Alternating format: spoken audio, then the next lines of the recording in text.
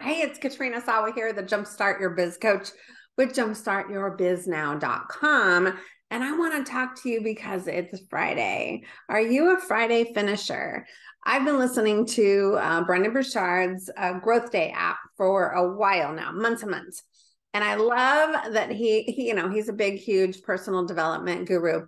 And I'm more of a business mentor, right? But I've been doing a lot of personal development this past year, not only to lose a bunch of weight, woohoo, but to just stay in the right positive mindset so that I project that every day, right? It's good to do. Right? It's good to be a personal development junkie. Not too much so that you don't get anything done, but it's good to be and do. And what I want to talk to you about today was the concept of Friday finishers.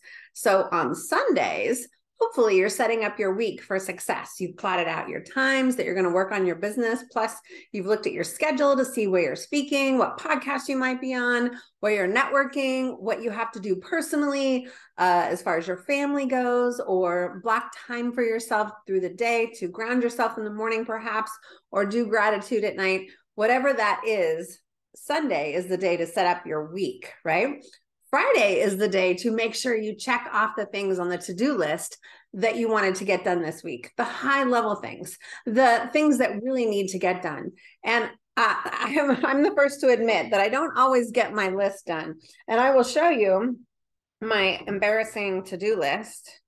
Here it is. I use this fun little planner and I have some stuff crossed off on it. I actually made this to-do list, I want to say this Monday. Okay. And so I just keep adding to it, but I also keep crossing stuff off.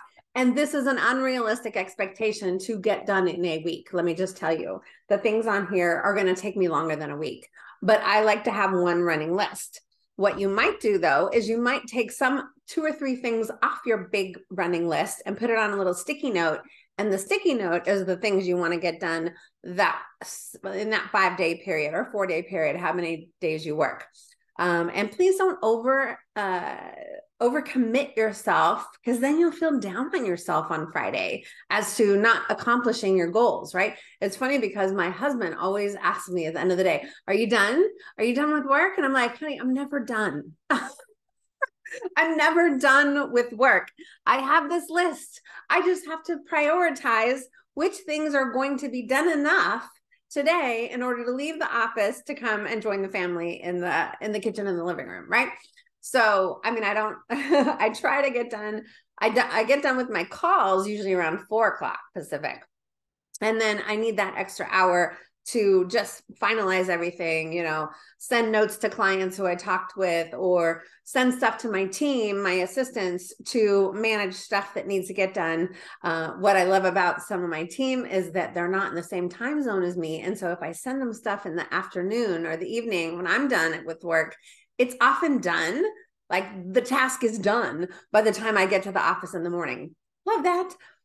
So Friday finishers, right?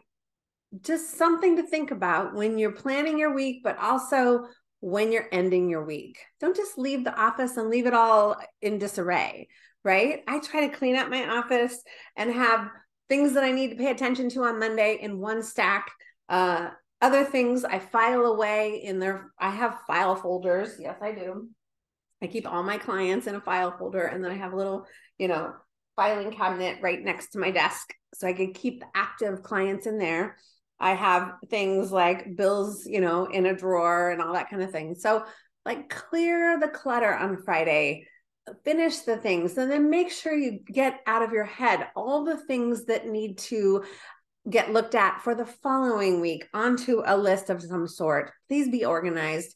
Use your calendar. I love Google Calendar, although I went kicking and screaming years ago when my assistant tried to get me to start using Google Calendar instead of paper calendar, because I loved it. But that was when I was traveling around locally and all that. But when I moved, once I got into a groove with it, and I can do time blocks, and I can block off my calendar, and now people book calls, right? And there's only certain time limits and certain days they can book calls. It's just an amazing thing. But I don't understand that some entrepreneurs will use a calendar, but they won't always look at it. And then they're late for calls or they miss calls because they didn't look at their calendar.